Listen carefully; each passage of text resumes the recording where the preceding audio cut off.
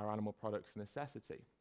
Now, the American Dietetic Association, which is the largest body of diet and nutrition professionals in the US and is formed of over 100,000 certified practitioners, has categorically stated that a vegan diet is healthy, safe, and nutritionally adequate for all stages of life, including pregnancy, lactation, and infancy.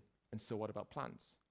Because plants are alive as well, so why don't we consider plants within our circle of moral compassion? And so plants are, of course, alive, but they're not conscious.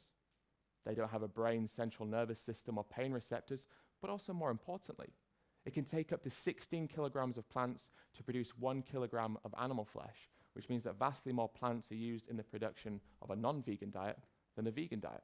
Through all of the excuses I used to make, I realized that my values contradicted my actions, and deep down, I could find no real justification.